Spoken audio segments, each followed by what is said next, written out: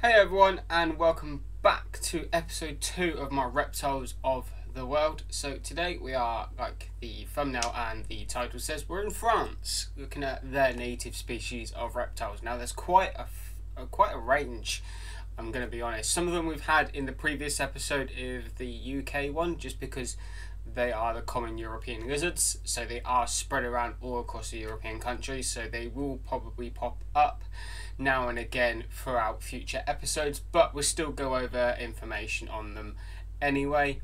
But there are a lot more native species of reptiles and snakes in France. So let's start off with our first one, which I will put up the picture now, which is the European green lizard. Now these lizards in France can quite often measure up to about 40 centimeters in length. They can get quite long, and 2/3 of the total length is their tail. So you can see here in the picture, just here, that their tail is quite long, and you can see that the tail starts from just behind the back of the legs and goes all the way down here. Now, as you can see, that is more or less the entire length of the body from nose to tip of tail.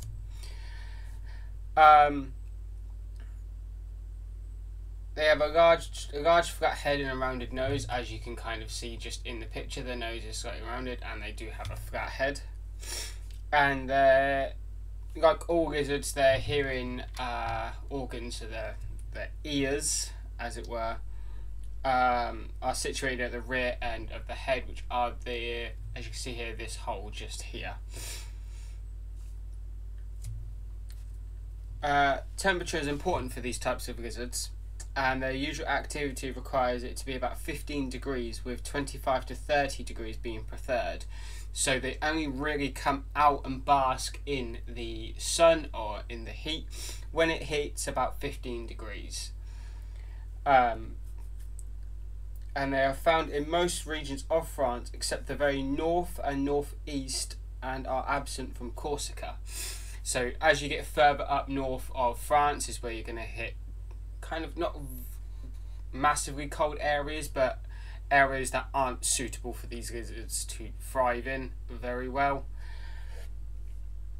They like bushy, dense habitats, so where there's plenty of forestry, bushes, undergrowth, anything like that, because that's where they can hide and escape predators very easily. And that they have also they can get plenty of sunlight for when they need to bask and heat up. They usually hibernate from October until about April in old rodent burrows, so old mice, rat, vole burrows in the ground. They use those. And the females can lay 6 to 25 eggs. So quite a bunch of eggs can be laid at one time by one female. And most of their prey are insects, and they do eat butterflies as well. But they will also eat fruits, small micro mammals, bird eggs, and even baby birds in nests. And they're quite what's the word to say? Very observant of humans. So quite often they will sit still and watch to see what you are doing. If you get too close, then they will scatter and run off.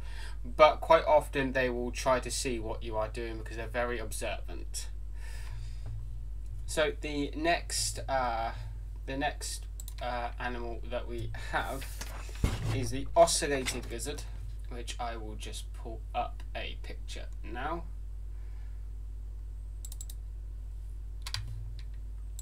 So here we have a picture of a ocellated lizard.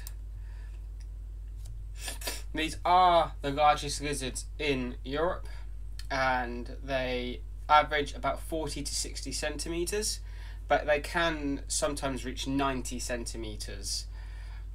in the South Pyrenees, and 2/3 of the length, like the grey lizard, is the tail, and their hind legs are thick and strong with long curved pointed claws, and they are found throughout the south of France and the southwest to just north of Bordeaux, and they prefer habitats that are open to the sun, rocky scrub, olive plantations and grassland, and occasionally they can be found in denser vegetation. They tend to stay in fairly small territories, and often in pairs. When disturbed, they will quickly hide in a hole in the ground, under a tree roots or under a large rock, and sometimes when threatened or handled, they will bite savagely, which, although normally harmless, can be quite painful. So like most lizards, they're not venomous or anything like that. And their diet is varied. It's mainly large insects, beetles, spiders, occasionally bird eggs, baby birds, small mammals, and other lizards and small snakes. And fruits and berries will be eaten when available, and their hibernation takes place from October until March or April, and they go underground just like most lizards. And their reproduction doesn't really occur until the late spring or early summer, and they're often accompanied by violent fights between males, and the females lay 5 to 12 eggs, usually being deposited between June and July inside holes in the ground, and the incubation period is about 3 months. And it's usually unusual to see the young, which are about 10 centimeters when they first hatch, before September. So the next one that we have over in France is the common wall lizard. So here we have one just here. And they're by far the most common lizard, hence why common wall lizard. They can be seen in large numbers in French hamlets and villages, and they are extremely varied in colour, depending on both genetic variability and sexual difference, which is quite distinct. They are rarely more than 20 centimetres in length and have an elongated appearance, largely as a result of their thin tail, which can be half or more of their total length. And males are far more colourful and patterned than females, which are often a drab brown, which is what you can see here in the picture. This is a female. And they're present in all regions of France, and they prefer open, sunny areas with little vegetation, old stone walls, quarries, roadsides and tracks. And they're frequently to be seen, as mentioned, near to old houses where they can be seen scurrying away when approached. They are superb climbers. They can also swim with ease and sometimes can be seen lining warm, shallow pools. They do that to regulate body temperature. So as much as lizards need to bask in the sunlight to heat up, sometimes if it gets too hot for them, they will find pools of water to help regulate their body temperature. And like most lizards, how they do that is they open their mouth while they bask as well. That's to help spread their body temperature and spread the heat throughout their body.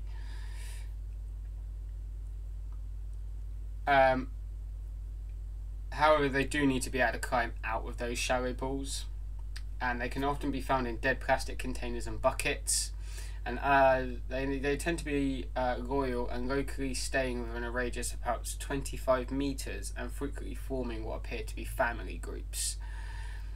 Their diet is mainly insects, but they will eat butterflies, damselflies, grasshoppers and larger insects, equally attractive when they present themselves. They'll also eat earthworms that are usually sometimes the length of their total tail, and they will be consumed whole. Their hibernation period is usually from November until March, April, but this can be interrupted by warmer spells. So if it gets really warm in early March, they may sometimes come out of hibernation early. And their breeding immediately starts after hibernation. So as soon as they come out of hibernation is when the breeding period starts for them. And quite often they will be result in combat between males over a female. And the females usually lay between 2 and 10 eggs, and up to 3 times in one breeding season. So that one female could lay up to 30 eggs in one season. And they usually lay those eggs in soft soil or under rocks. And these hatch after about 2 months. The eggs are oval and are usually about 10 millimeters, and they're very soft when they are first laid. Hence why they put them in soft soil or under very large rocks. And they swell up to about 15 millimeters once they start incubating.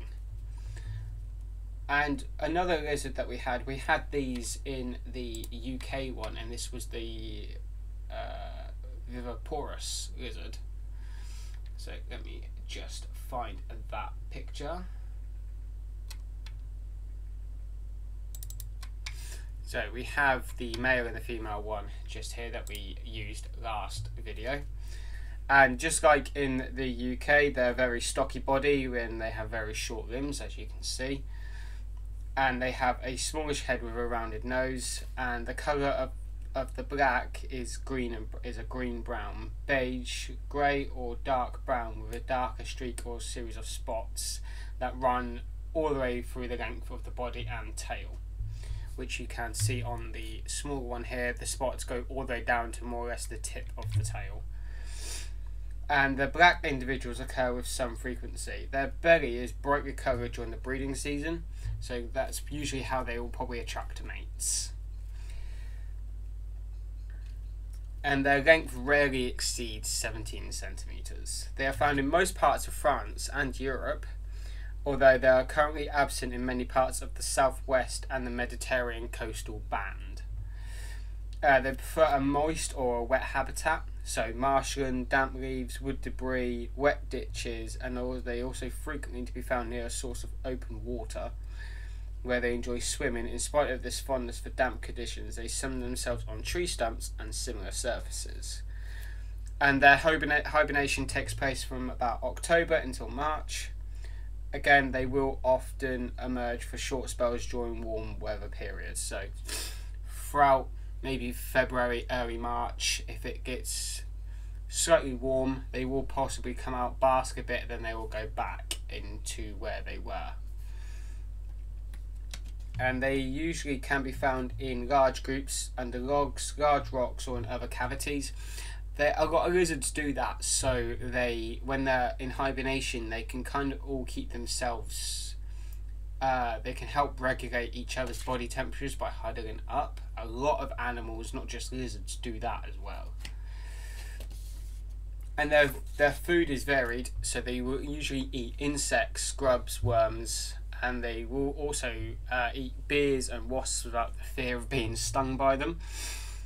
And then what they usually do is when they grab their prey is that they will shake it about and then eat it whole. So the reason why they usually shake it is it sends the prey into kind of like a shocked state, so it kind of stuns them slightly and then they will eat them.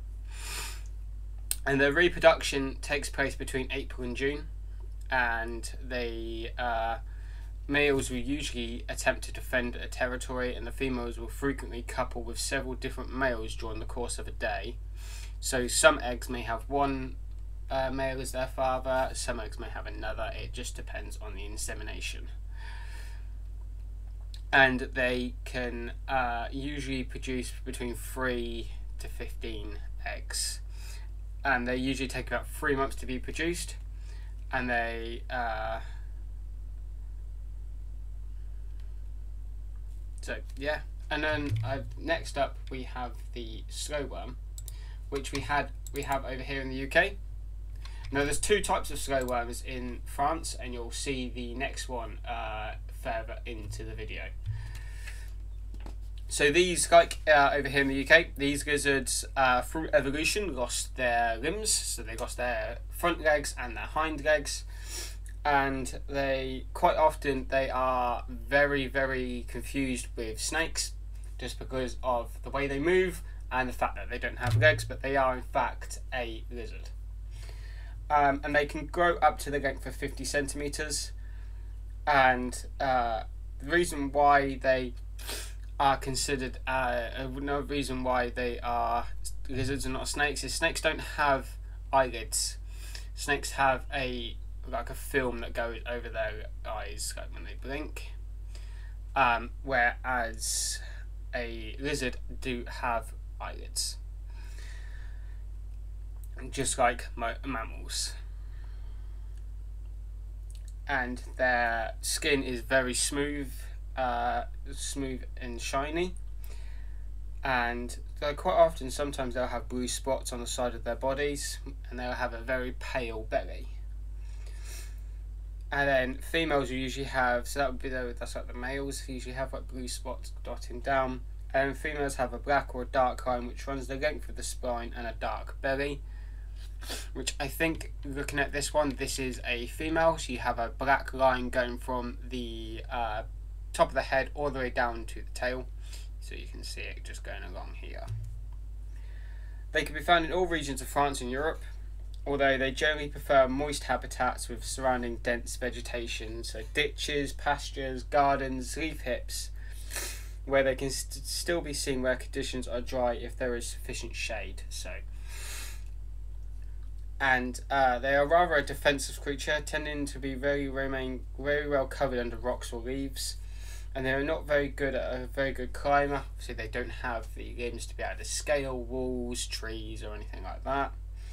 But they do have the ability to flee rapidly when threatened and shed the end of their tail if necessary, although this will never grow back properly, so it usually grows if it's like as a stump.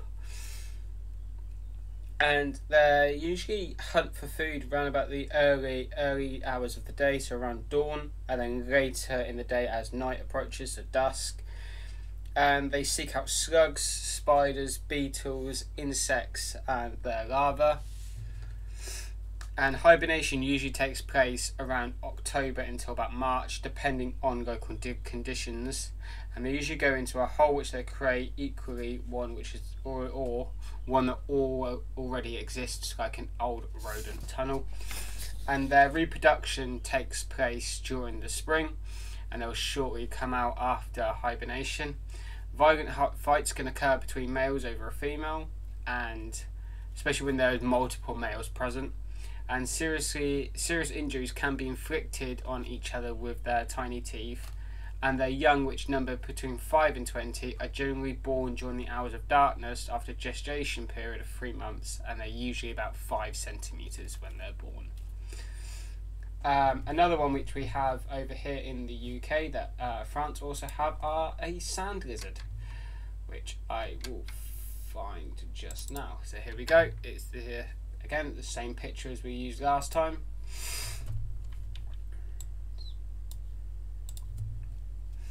Now these are usually about 20 centimeters long, and they have stocky cylindrical bodies with very short legs and short wide heads. The colour background of females is a pale grey to a light brown, and with a creamy white belly, and patterns of brown spots or blotches running along the back and sides. The markings are often filled with a white spot or a dash. Tones of green are normally completely absent in females. Males usually have green backs and sides with a pale green belly. So this one we have here is a female.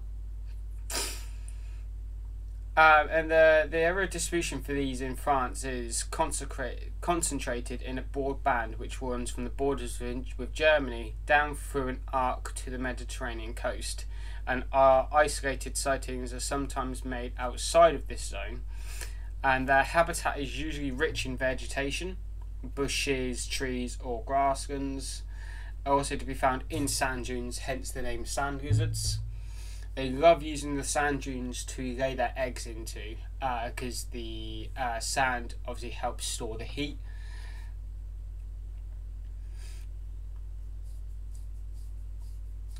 So their reproduction usually takes place in about May and June, and is accompanied by spectacular fights between males, which sometimes result in serious injuries. These combats start by way of a complex ritual and usually finish when one of the participants flees, leaving the victorious male with the female. And the females usually egg about 10 to 15, and they are deposited by the female deep in a hole or a burrow that she makes, and they hatch around 2 to 3 months later. So another snake that we have here for France is the large Samodrominus. I always struggle pronouncing that. So these are an average length of 19 centimeters. So a lot of these lizards are very small. And then more than half of that is their tail. And females are frequently larger than the males, and they can go to about 25 centimeters. And their body is covered in pronounced needled scales, which give them a rough appearance, unlike the smooth appearance of most other lizards in France. And the back of their body is a copper brown with 2 light bands which run for the length of their body on the flanks, and the upper band is bordered with a dark line.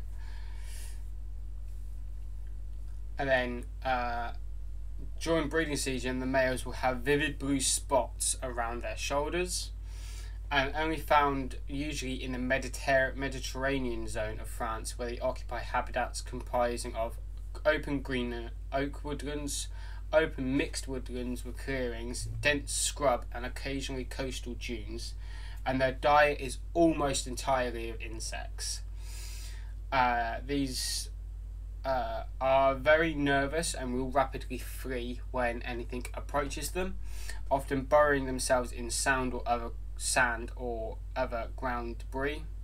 And their hibernation usually tends to be from November until February in France, and reproduction is from March until May, and is usually for a female to produce about 8 eggs, which are then buried in her soft material, so soil, sand, decomposing vegetation, which then they hatch about 10 weeks later. So next up we have a different type of lizard in France, which is the common wall or the Moorish gecko. So let's just find that one. There we go. So these ones are very stocky in appearance, and they are about 15 centimeters long, and about half of that is their tail, like most lizards, and exceptionally when they can reach a total length of 19 centimeters. So it ranges from 15 to 19 centimeters in length. And they are mainly a brownish grey, and this varies according to environmental conditions and their exposure to light and its intensity. And studies have shown that they can change colour quite rapidly, and when exposed to strong sunlight they can be almost black but become very pale in the darkness of night. And the underside, where their under like their belly and everything is a uniform cream or a pale yellow. And their bodies are covered in conical tubercles or warts, and they're usually in about 10 to 14 regular dorsal lateral lines. And their eyes are without moving eyelids like snakes, with a greyish iris, and their vertically shaped pupil is able to expand to become round in the dark, like cats. This versatile is important because although they are mainly crepuscular or nocturnal near humans, they are frequently hunt near light sources. They are more often active during daylight in natural environments, and even enjoy full sun. They have enlarged fingers and toes that have 12 undivided subdigit adhesive strips. In addition, their claws are visible only on the 3rd and 4th toes, and these features include large amounts of tiny hairs and they have on their lamellae, and that enables them to walk upside down on most surfaces, so like a lot of geckos. The females have a very thinner head than those of the males, otherwise sexual dimorphism is not very marked. The young are recognised by their clear tail with dark rings, and they use a wide variety of habitats. This includes rocks, tree trunks, ruins and buildings, and they live side by side with humans and are common in small urban centres, villages and city outskirts, and in large infrastructures such as bridges and motorway tunnels. I can't speak today for some reason. And their prey is almost comprised of insects and spiders. They are oviparous, so they produce eggs, and the reproduction occurs in spring and early summer. And when they are rutting, they make vocal sounds to defend their territory. A lot of geckos do make kind of like a bark. Is the best probably way to describe that. And during mating, the males hold the females with their mouths by the belly to stimulate them. It's a very weird way to do it. And the females usually lay twice a year with 1 or 2 eggs each time, with using fissures in walls, rocks or trees. And the incubation time is usually 55 to 98 days. And at hatching, the juveniles measure about 4 to 5 centimetres in length. And their hibernation takes place from November until March in sheltered, frost-free places. So the next one we have is another gecko, and it is the Mediterranean house gecko, or the Turkish gecko, as another name. So these are a type of house gecko, and they're common to the Mediterranean area of France, and they are commonly referred to as the Turkish, indicated by its Latin name, which is Hemidicus turciceus. I can never pronounce Latin names for lizards because I don't know Latin, so I'm sorry if any Latin speakers out there that I fumbled that. And they rarely grow larger than 15 centimetres in length, and they're about 10 to 12 centimetres being more than normal, and they have large lidless eyes with elliptical pupils and purple or tan coloured skin with black spots. So you can see in this picture here, it is kind of like a purpley kind of colour.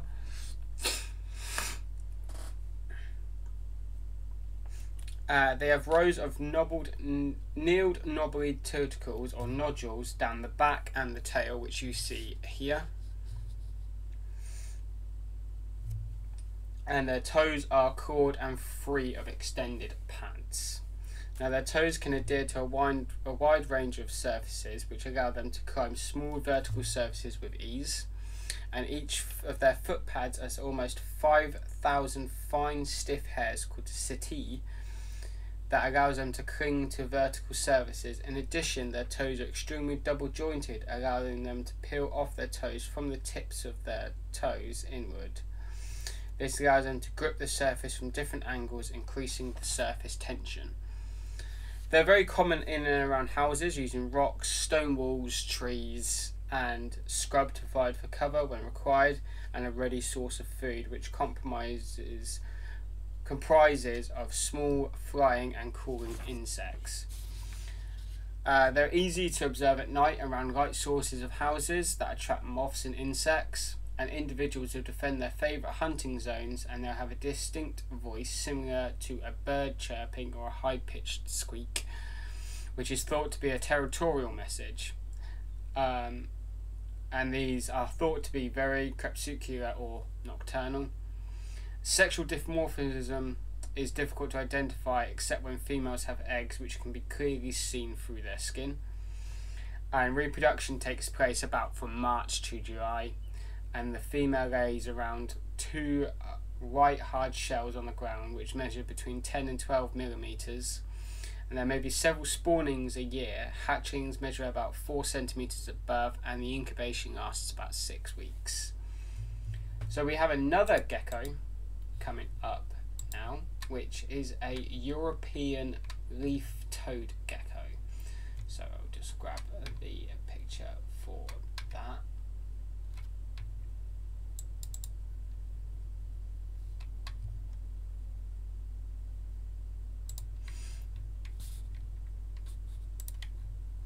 So here we have a European leaf gecko. These are the smallest geckos that can be found in Europe. and they can grow to a maximum length of 8 centimeters, but 6 centimeters is the usual. Body and tail are of equal length, and they are a plump, squat lizard with a flattened body and smooth skin, which can change colour. They are clear at night and dark during the day, and their back is covered with small, smooth scales of blackish to brownish colour, and they lack tubercles, in fact, which distinguishes the species from other European geckos. And their head is a diamond shape, wide and somewhat flattened. And their large globular eyes have vertical slit pupils, and their limbs are short in retaliation to the length of their body. Their toes are provided with adhesive strips, and the end have 2 large plates separated by a groove into which the claws retract. And these leaf-padded feet are better able to grip substrate in the presence of dust than those of basally padded geckos, and their retractable claws allow them to climb when the pads are clogged with dust. Their behaviour is crepuscular and nocturnal, and they live under the barks of trees, stones, in dark, damp places, and their diet is mainly comprised of crawling or flying insects whose skeletons are visible at the entrance to the cracks where they live. And the sexual maturity of these is reached at about 2 to 3 years, and breeding takes place in the spring from mid-March to mid-May. And when struggles can take place between males or between male and non-consenting females, when this happens, it can sometimes cause their tails to be broken off, which then do regrow. There are 2 to 3 spawnings per female from mid-May to the end of July, when eggs are placed in cracks, scree or similar locations. And each female lays up to 6 eggs a year, usually 2 eggs per location. After an incubation of about 8 weeks, the eggs hatch and the young geckos emerge no more than 1 centimetre long. And in France, these are very present in the isles of the Gulf Marseille, La Côte Bandel, and the Isles of Eastern Hebrides, Port Cross and Islets, Levant Island in Corsica. It is a common species populating all rocky coastal areas, most all the satellite inlets, nearly 70, and many areas of the interior, including middle mountains. So that's going to be it for part 1 of France. There's quite a lot, so I'm splitting it into a couple of parts. So if you liked what you saw here, and you want to see what other reptiles France has that are native, next week will be part 2, and there'll be a link at the end of this video for that one. There will also be a link for the playlist at the end of the video as well, so if you want to follow this playlist along, then feel free. But if you're new to the channel as well, and you like what you see here on the channel, I do a wide range of content. Hit the subscribe button, hit the like, and ding dong that bell icon so you know when I do a live stream or when I post a new video. That's it from me. Peace out, everyone.